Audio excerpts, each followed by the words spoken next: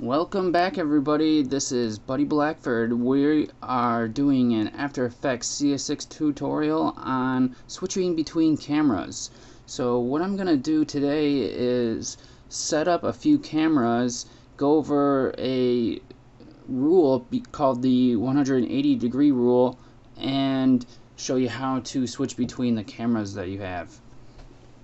So let's start by showing you the scene real quick. It's the same as before with the other two camera tutorials that I've done, but we have just a static background that's not 3D. We've got three vectors here that are in 3D.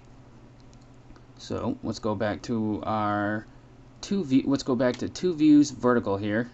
Oh man, I always do that. Horizontal. And let's change one of them to our 50mm 2-node camera here, and what we're going to do is set up cameras and switch between them throughout this 15 seconds here. So we got our 2mm or 50mm 2-node camera here, and we will keep that right here in the front, and we're going to duplicate it by hitting Control or Command on a Mac and pressing D. And we're going to select the second one, and then we're going to move it to a different position. Let's use the top view on this side so we can see where we're putting these. We're going to move it to a different position. Let's use the unified camera tool. Oops, gotta do it in this one right here. And that's good for there. Let's make another camera, and we'll make sure it's selected and go to the other side, and maybe from above here, and then I'll pull it back a little. I'm not looking in the right camera over here. There we go.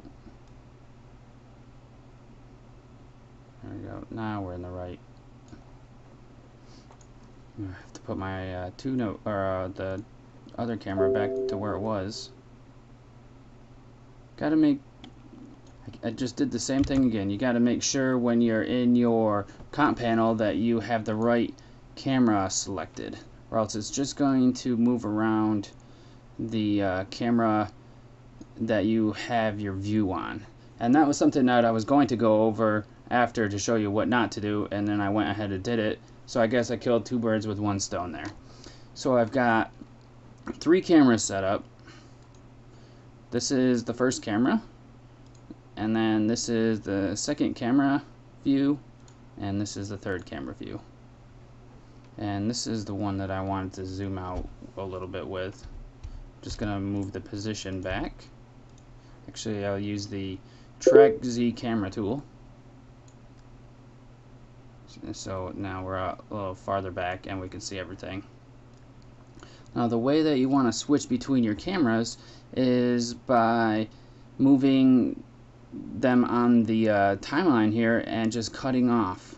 You can't do anything like dissolve between cameras or anything, so you have to just cut. And then when you're done with your different camera views, you can then go into something like Premiere and add crossfades and things like that. So this is the way you do it. Now we're switching from, let's go to our active camera here.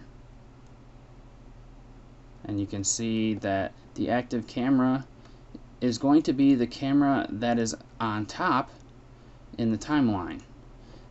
So we have three cameras over top of each other, but the only one that's going to be showing is the one that's on top in the timeline. Now I'm going to shorten this so that we can go back to another camera after.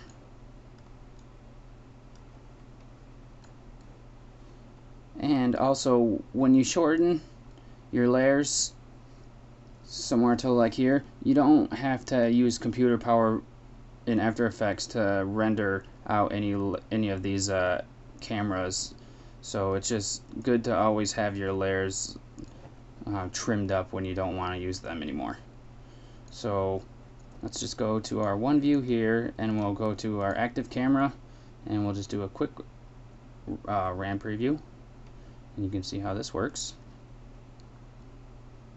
It's just switching between camera cuts, and then you use another program later to switch between the to put in transitions if you would like, or anything like that.